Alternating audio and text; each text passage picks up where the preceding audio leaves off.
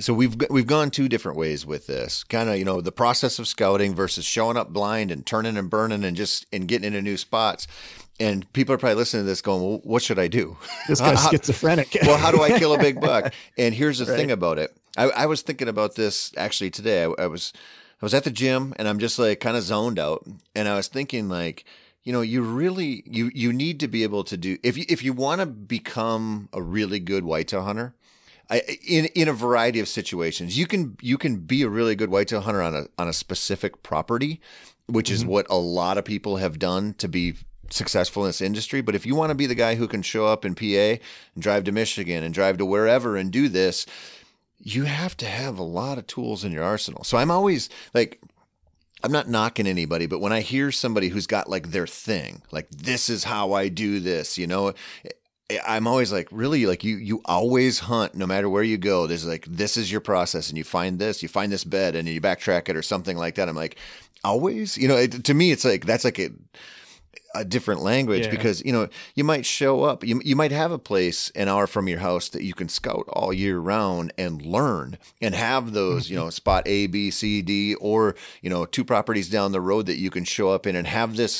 a better knowledge than the blind spot. Right, that you just showed up to. But if you go show up at those blind spots, you learn a lot about hunting that way too. And the more stuff you do, it's just like, I know you're a saddle guy, like having a saddle at your disposal and having the know-how to use some, hang on tree stands and sticks and understanding when to sit on the ground, build a natural ground blind or however you have to do it. The more stuff you have like that, the list of places that you can't hunt gets a lot smaller, and that's important. Right. No, 100%. I'm glad you brought that up because that for me, like that epiphany at one point was the thing that I think really changed my perspective on how I approach hunting. Because the way I grew up was very much, the hunting culture you would expect from Pennsylvania, where it's like you hunt your back 40, you hunt the same 2 or 3, stands or locations. I mean, I grew up ground hunting. I was never in an elevated platform or setup until I was in my 30s, so I never even knew what that was like, And so, I think you're right where it's like, you have to adapt. And these are really just tools in your tool belt to pull out when you need them at different moments. And so there is no one size fits all, which is why, someone who has a specific distinct process and they've hunted their back 40 all their life, they're going to probably struggle if they go somewhere new, right? The guy who maybe jumps around can probably jump into a piece that he has no knowledge of and can kind of figure it out. For example, I'll be going back to Ohio this year. There's a big chunk of public there that, 2 years ago, it pretty much kicked my ass. It's low deer density, but there's monsters there. And we had monsters on camera and I knew they were there. And I just could not find one to save my life. So I'm bound and determined to go. It's one of those places when I finally do kill one where I'll never go back after that. But it's just, I've hunted it 1 year and my one buddy has hunted it multiple years and he's, they've had encounters. Well, he had an encounter with one that was between 180 and 200 inches this year, just depending like camera angle. You could tell he was over 180, but just not sure how much over 180. So he's run cameras on that piece for, good Lord, man, probably 6 or 7 years to where it's like, he actually knows like when a ridge will turn on for the rut where like, these doe families are living here and like this ridge will turn on the 3rd, this ridge turns on the 6th, you know what I mean? And knows where like all the primary scrape locations are, but the place is like 70,000 acres. And so, or like, I think it's 70,000 acres. So it's one of those places where it's a big wood setting. So even when you do find that hot sign or that that there's a primary scrape location, it's like, are you really willing to sit it for 7 days straight? You know what I mean? To wait for that deer to come by. That's the game that you're playing in that scenario. So even though we know about it, it's still one of those things where we have to use that kind of mobile approach to try to get it done. And then just to cover off one last thing, it's like for me, it's like I'm always trying to add like a new tool every year. Like I'm always trying to implement something new. And so for me this year, it's about, implementing a ground and pound approach. I had a couple setups in Iowa where if I was just a more proficient ground hunter, I probably would have had a really good opportunity. I bumped a booner out of a draw in a CRP field and there was just no trees to get into. I went back, I saw where he was bedded. I hunted his bed the next day from the ground. I rattled a small buck in, but he never showed up. But it was in that moment that I realized I was like, man, there was a lot of opportunity in that area that I was at to hunt from the ground because there was nobody in these like CRP areas that were just completely wide open. And I was just like, I know there's bucks in there. Like, I know I jumped one, you know? So that really for me is like my charge this year is to add that tool to my tool belt, is to be able to, when I find a ground setup, that I'm confident enough to make it happen. Yeah. I mean, it's so situational, but that, you know, we all know deer love CRP. Bucks, big bucks love CRP. Any pheasant hunter out there knows it. But hunting them in it is a different story, you know. And we see the YouTube videos every year, people who spot the big rack sticking out and they crawl in and they shoot them.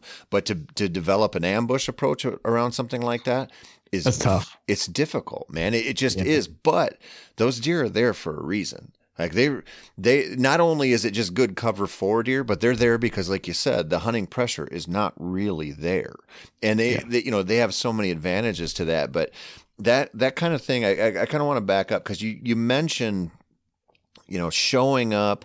You know, we've talked about this a lot, showing up and hunting, and, you know, maybe it's different than the culture in PA where you grew up, where everybody had their places to go and they had their stands and they knew they were going to sit, you know, kind of like the traditional rifle hunting culture where it's like, okay, that's my stand. I sit it whether the wind's blowing this way or that way or whatever, right. You know, rain, shine, every day of the season till we do our drives or whatever.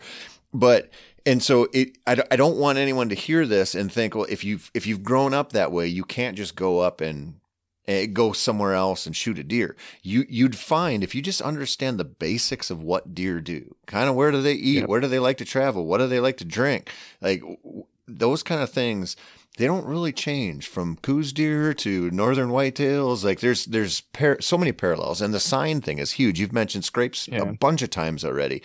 And what I think people would find is a lot of times we've kind of been led to believe, okay, I'm going to have my spot and I'm going to run my cameras there and I'm going to have a food plot. I'm going to have this badass box blind or this stand, and that's my spot. And eventually the bucks are going to come, and you kind of get in that lane, and you might think, well, I can't just go show up in South Dakota or northern Missouri and go kill a buck. And what you'd find is you've probably been locked into hunting a certain way and not realizing that you're capable of doing a lot more out there and experiencing a different kind of hunt. And you'd probably find that you freaking love it. Yeah, no, 100%. I think people do get locked in, like you said, and it's like, and they think it's out, you know, outside of their reach. I think Western hunting is a good example of that. There's so many people that think that hunting out West is just so far outside of their reach. And it's not, if you really plan for it, prioritize it, and, you know, and do a DIY. If you're comfortable doing a DIY hunt, it's like, I had someone just ask me this the other day, and I was like, you can do it pretty on the cheap. It just depends on how comfortable you want to be. You know what I mean? That's really what's going to determine how cheap it is, you know, because you can go, you know, I did a Montana elk hunt and it was reasonable. You know, it was reasonable. It was all on public land where we, you know, stayed in a wall tent and hunted public land. So it was no more expensive than it would have been for me to travel a couple states over and hunt whitetails, to be honest, you know.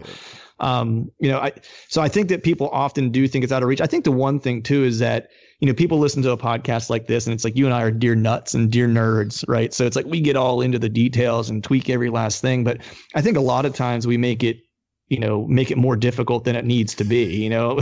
Like for example, I think what you just said was like perfect. It's like, you know, if you understand the basics, if you understand, like, you know, don't fully give the deer the wind, like hunt the right wind, don't hunt the completely wrong wind, right? Know what food sources are trending that time of year, right? Know what their biology is telling them to do, right? And if you just know those handful of things, like, you can put yourself in position to see deer, understand their edge creatures, and just hunt edges. Like if you just did that alone on properties, like you would run into deer. I think the other misnomer too is the whole idea of how much pressure a whitetail will withstand or can withstand. I think we give them way too little credit for as much nerve as they have, because I think people feel like if you bump a deer, like, so my approach a lot of times too, you know, especially whenever I'm doing these out of state freelance hunts where it's like, I don't know anything about a spot.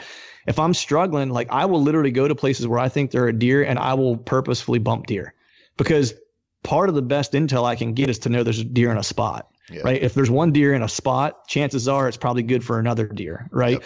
And so it's not my first choice, but I don't view on those type of hunts particularly that it's a bad deal, because they're going to likely be back. If it's a bed that I jumped them out of, that just proved the point that that bed works. Yep. Right. And so that's a safe spot that they can escape danger. So it's likely that they're going to use it again. Maybe not that night, maybe not the next day, but like in the next day or two, they're likely going to come back. And so I've kind of taken that approach and just been a little less careful. I think you also have to take into consideration, like, how big is the piece that you're on. You know, I'm not going to do that if I'm hunting on a 60 acre piece or whatever, you know, maybe even a 100 acre piece. But if I get to like 500, 600, 700 acres, like, I'm willing to take that risk, right? Because I want to find where they're at, and then I can start to make a plan, you know. And so many people are like, oh my God, you bumped that deer, you'll never see him again. I'm like, it's just not true. I kicked the deer out of the bed in Iowa, set up, had 2 deer come in, knew it was the right spot, left all my stuff in the tree, waited till like 11 o'clock the next day and knew it was my last hunt. And I had scouted that day before, knowing that I kind of wanted to end up in a general area. Got back into that same tree because I knew that that was where I'd likely want to be. And then that buck walked through at 3:30. Yep. So it was just like, and I walked all through their bedroom, you know what I mean? And so there's a difference between passing through and putting your feet on their couch. You know what I mean? So big time, man. Such a good point there. We've been led to believe there's these neurotic lunatics that as soon as they catch wind of us or they see us, they're just gonzo and it's over. And part of that has come from, you know, kind of the land manager, deer growing part of our outdoor media crowd, who will say, well, this is the bedding area, I never go in there. And it's like, well, that's awesome for you, but we're hunting public land where people go all the time. And the more time you spend out there, you know, Bo and I got into this, the more you just jump deer and realize, like, it's not the end of the world. Like, that's something that's just going to happen. I mean, I'll never forget, probably, I don't know, I think it was 2015, 2016. I can't remember. I went out to South Dakota for their opener. And I had a guy with me, and he went off and hunted a spot I had found, and it was hot. So it was kind of a water deal. You know, we're going to sit on cattle ponds or whatever. And there were some acorns around them. And, you know, we just that was kind of the plan. It was the end of September. And every place I wanted to go, the wind was wrong or somebody was parked there. And I had found this pond right by a parking area, like 150 yards away, you know, one of those deals. And I was like, yep, there's no way somebody's not going to go through there today. Right. You just know. But I ran out of options. And so I drove by it. I looked, there was nobody parked in there. I drove down there, grabbed my stand sticks, ran down there, and I knew there's these 3 little scrub oaks on the edge of this pond that I could get up into for that wind. I get down there and I walk up to the tree that I'm going to set up in, and this buck gets up and runs away from underneath, bedded underneath the tree in the shade. You know, I'm like, son of a bitch, like that sucks. Go get my sticks in quick, you know. And I could only get up like 12, 13 feet because it was a small tree. I didn't need to get up that high anyway. And I got the platform up, stepped on it. I looked over, and here comes this buck running over the hill and stops 15 yards away. And my bow's on the ground. You know, my release isn't on, nothing. And I had just jumped a buck that ran that way over there. And this buck, you know, I'm sitting there and I'm like, how am I going to do this? Because I had my rope tied to my stand. So I'm like, I can get my bow up, but he's 15 yards away. And there was all these flies because it was the first part of the season, you know, it was hot. And every time he'd shake his head, I'd pull it up just a little bit more. And he went down, started drinking. I pulled it up. I knocked an arrow and shot him. And I was like, you know, like I think a lot of people would have walked in there, jumped that buck and written that off. And it didn't even matter at all. You know, it mattered to that one buck I jumped, but that wasn't the same buck that came over. I mean, you see stuff like that, the more times you spend out there, and the less worked up you get about stuff like that. And the more you just kind of like, that's just part of the game. I'm going to let that go. The better the decision-making process will be for you, and the easier the success will come. Right. No, I 100% agree with you. I think the biggest thing, you know, especially if it's someone that's listening out there that's, you know, is hunting public land or wants to add that to their repertoire, like the biggest asset I think that you can have is being a problem solver, right? And not necessarily dwelling on the challenges that you're going to encounter. Because if you dwell on those challenges and those barriers, it's going to be really, really difficult to find success on public land, because you're going to have a lot of them. And I think sometimes you got to think a little outside the box too. You know what I mean? Like, you got to kind of think about, what are other guys or girls likely to do? You know what I mean? And so it's, it's the classic zig when other people zag. It's like close to the parking lot kind of spot. The place that it was my first trip to, I think it was my first trip to this spot in Ohio. And I went out in the summer and did a little pre-scouting, and I ended up, the truth of the matter was, I ended up getting into this piece of timber and got lost. My GPS quit. I'd never been to this area. I walked around. I couldn't figure out how to get back to my truck, got turned around. It was super thick. Everything looked the same. And then I hiked to the top of this ridge, and I was like, I knew where there was a river that I came in near. And I was like, well, it was nice and sunny too. So I was like, maybe I can get to a high spot where I can at least see glare off the water. And if I can see that, I'll at least know which direction the river is. Well, sure enough, I found it. I saw the glare. And so I knew which direction the river was. And then all of a sudden I was like, wait, I just walked a huge circle for like 3 hours, essentially. I was like, and I'm literally probably only like 0.3 of a mile from my truck at this point. Right. 3 days later, I ended up hunting that same spot. Now it's a nasty climb up like a pretty steep, piece of basically a river ridge, essentially, through a bunch of multiflora rows and blowdown. Right.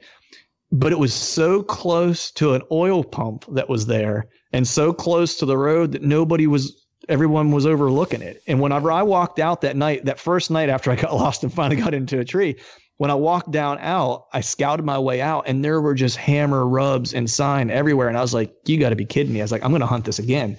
I ended up coming back, and it was the third day of the hunt. And I ended up, killing a pope and young deer at like 1 o'clock in the afternoon. I ended up grunting him in, and I actually did a blind grunt. He jumped up, and between the time I grunted and stuck an arrow in him was probably all of like 30 seconds.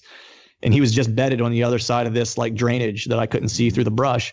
And it's one of those things where it's like, if you're one of these guys, I'm going to go 3 miles deep because that's what you got to do to kill big bucks. It's like, I would have totally overlooked that spot. Yeah. You know what I mean? But I was thinking about it. I was looking at where people were parking as I was driving in and stuff like that. So I was like, okay, not there, not there, not there. And then I got in there and got lost, kind of happy accident. And then found this spot and then just listened to the sign, and it was an extremely overlooked spot. So fast forward, I told a buddy of mine about it. He goes back the next year, didn't kill, but he saw like a mid 140s, 8-point running around in there.